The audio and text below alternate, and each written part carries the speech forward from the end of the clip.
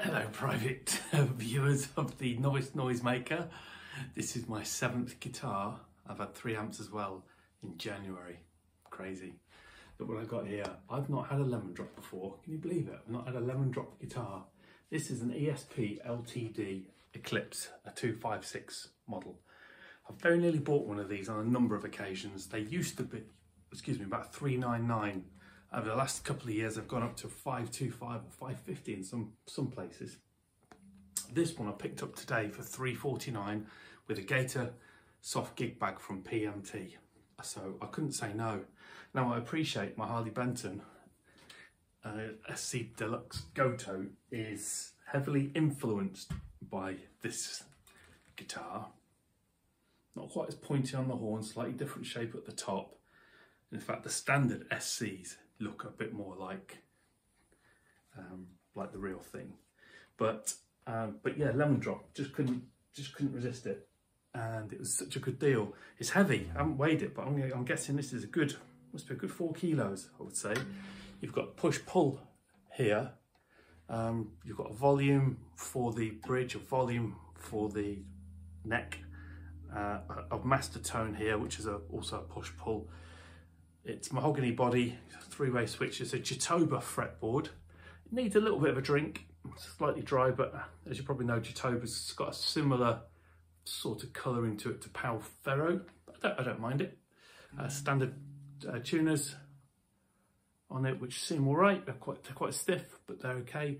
And the nut seems to be cut pretty well also. All the slots are about right. And you've got this, the Harley Benton's got a smooth sort of high access there. This is a bit more traditional looking, ESP's take on it.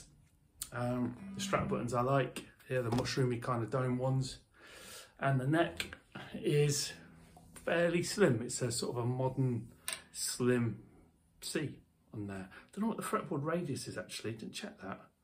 It's probably 12. The fretwork is good, although I would say the frets themselves are dirty and need a polish. So yeah, it will need just a little bit of love. I've still got the plastic on the pickups. Take those off because it's staying. So my latest idea, I'm going to get myself a reasonably priced, reasonable quality guitar of all the major brands that I like. It's got the belly cut on it here as well. So I've only ever had one ESP LTD before, and it was a EC 1000, I think, proper cheap and cheerful.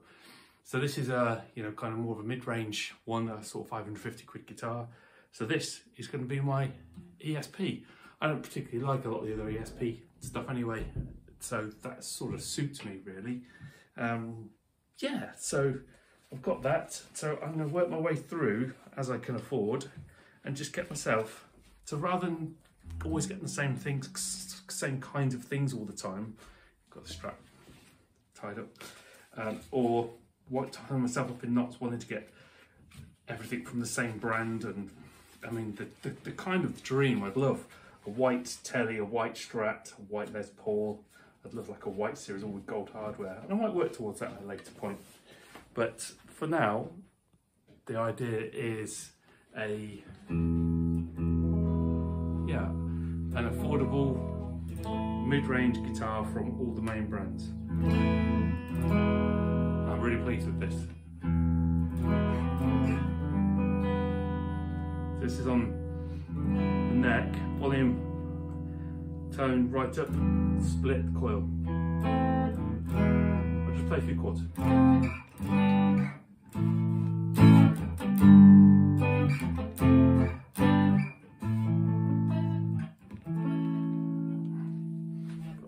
Maybe. No. Just shorten the strap slightly.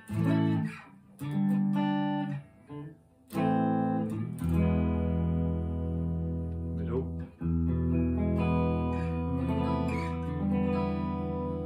These pickups are hotter than my Harley Benton, and they are brighter as well.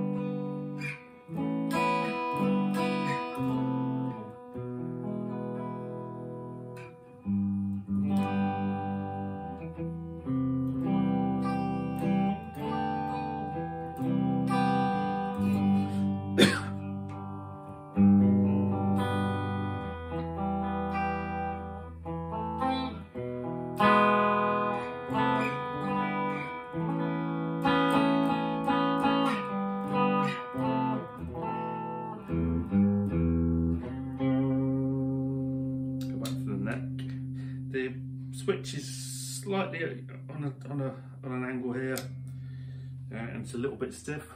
Can't see any problems with the guitar. All the binding is really nicely done. The finish is really good. I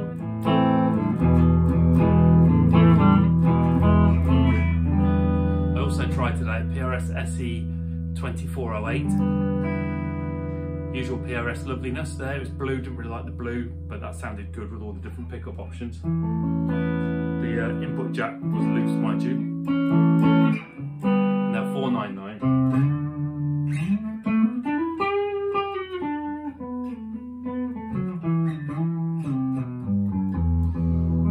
I also tried a Les Paul custom Epiphone, white.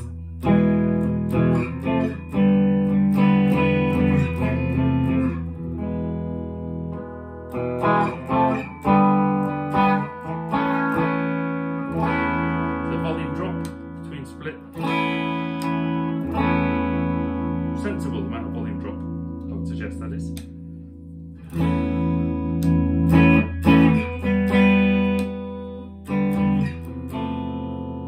Interesting that the neck humbucker is all the way down, still meaty.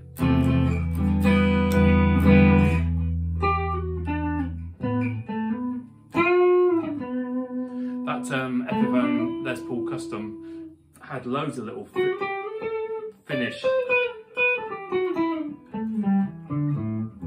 issues, loads of little QC things, and I tried an Ibanez RG421 in blue moon burst. Beautiful finish on the front and the back, an unfinished neck and a black headstock. 339, 24 frets, 5-position selector. And I'd always fancied that guitar because of the finish on the body, but it always looked weird having a black headstock when it was so beautiful everywhere else. So yeah, I turned it down. Also on that one, there was significant volume drop on positions 2 and 4. Didn't sound good at all.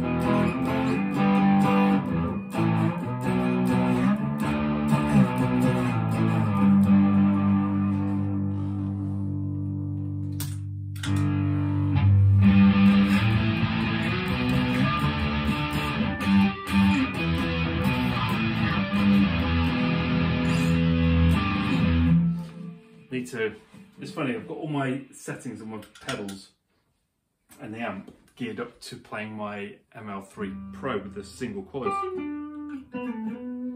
and just using those same settings straight on this don't sound as good. So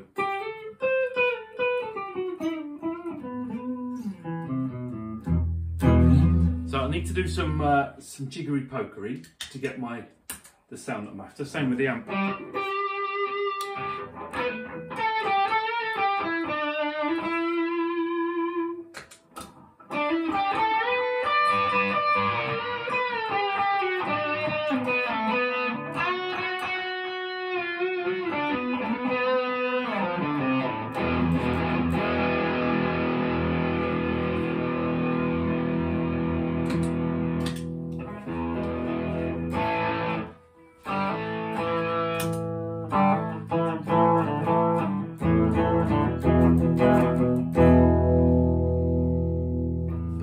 Just a quick rundown on it, and I like it. What do you think?